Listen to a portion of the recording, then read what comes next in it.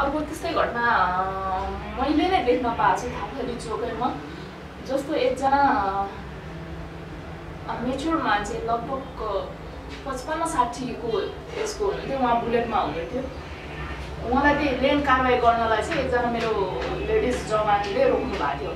रोकेपछि उहाँलाई तपाईँको अलिकति लेन भाइलेसन भयो, लेनभन्दा बाहिरबाट रेखाभन्दा बाहिरबाट आउनुभयो, तपाईँलाई लेनको पुर्जी दिनुपर्छ, लाइसेन्स दिनुहोस् भन्दाखेरि चाहिँ उहाँले त्यति सुनिसक्दाखेरि उहाँ एकदमै रिसाउनु भयो।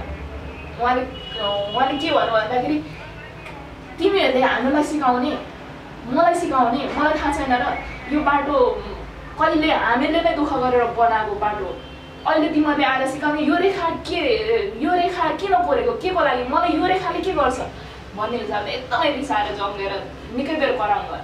म छेउमा थिएँ अनि म पनि नजिक गएँ। एकछिन उहाँले सबै रिस पोख्नु भयो, सबै कुरा उहाँलाई लागेको कुराहरू भन्नुभयो।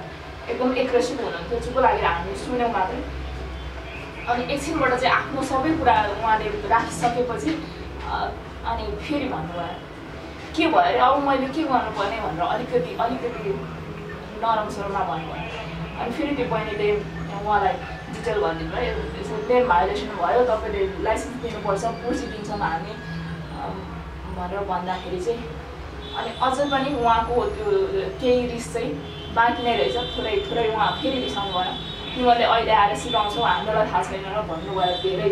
त्यसपछि केही उहाँको बाँकी रहेको रिस पोख्नु भयो र पछि एकछिनपछि चाहिँ ठिकै छ, तिमीहरूले गर्ने काम तिमीहरू गर, ल के रहेछ म पनि बुझ्छु भनेर अनि लाइसेन्स दिएर पछि चाहिँ पुर्जी लिएर जानुभयो।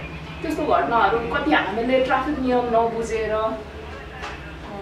ट्राफिक नियम के को लागि भन्ने कुरा नबुझेर त्यस्तो अब अन द स्पोट धेरै त्यस्तो समस्या भन्ने त्यस्तो इभेन्टहरू हुन्छ।